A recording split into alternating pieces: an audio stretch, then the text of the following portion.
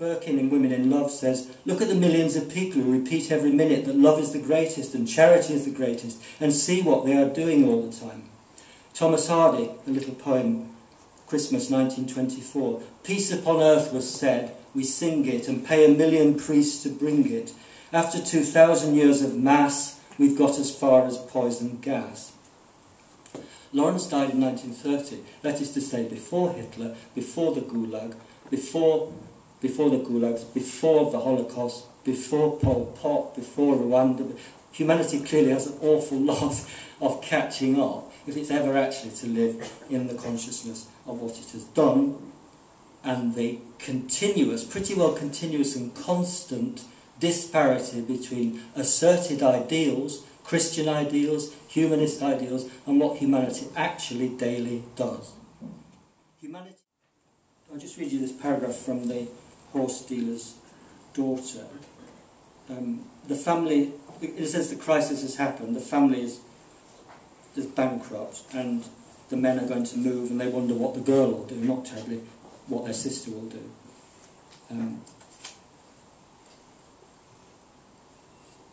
And the doctor, who is the sort of associate of the family, is passing along the road. There's a dip, and in the dip there's a pond. And this is I'm combining two things here. This is the image that causes it, and this is the way of writing about that image. Below Old Meadow, in the green, shallow, soddened hollow of fields, lay a square, deep pond. Roving across the landscape, the doctor's quick eye detected a figure in black passing through the gate of the field, down towards the pond. He looked again. It would be Mabel Pervin. His mind suddenly became alive and attentive. Suddenly, there's this moment of crisis, and he focuses. Why was she going down there?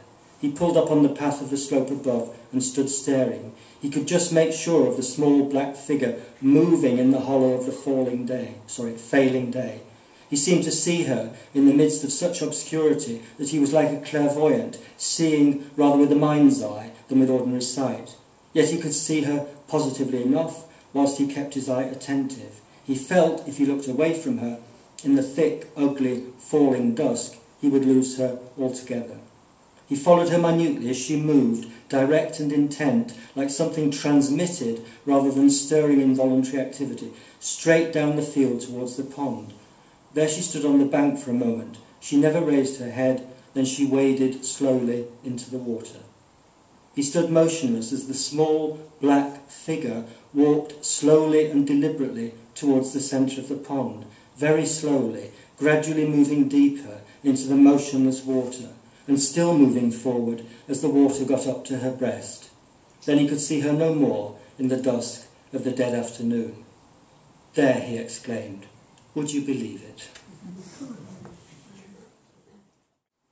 The kind of writing that Lawrence does leads everything in flux. There is never, hated word, any such thing as closure in a Lawrence story or any sort of fiction, because closure is not what happens in life, ever, ever, ever. So it's always of the moment and fleeting, raw and unfinished. This is a point where what he said about his poetry, or about the kind of poetry he wanted to write, applies absolutely to all of his writing. An important essay called Poetry of the Present, 1918.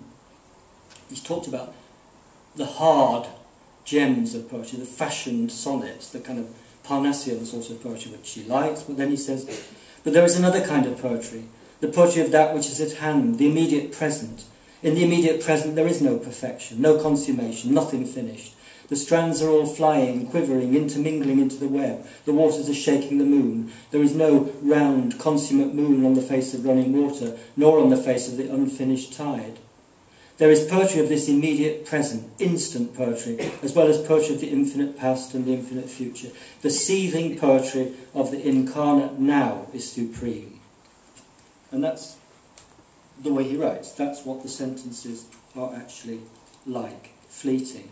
In his poems particularly, you see that, I haven't got time to read them, you see him again and again and again, as it were, this additive, cumulative, repetitive, coming again and again and again at a subject which is effectively, it might be a hummingbird, it might be a snake, it might be a kangaroo, it might be a mosquito, again and again and again, a medlatory, sawbuckles, trying to get closer. It's not the case that everything that Lawrence's stories bring home to you in that substantial fashion is a death, by no means. It's quite often the case that a death is the initiation of a new life, just as Lawrence even hoped that the First World War would be. But what I like about the writing is the image itself, this real, this is not allegory, this is not symbol, this is fact. This is fact which is also a metaphor. The fact of the death is brought into the house. That thing there then is an irreducible metaphor of the whole nexus between husband and wife, which has been unhappy, and the way her life after this will either finish or, as it looks towards the end, will open into something else.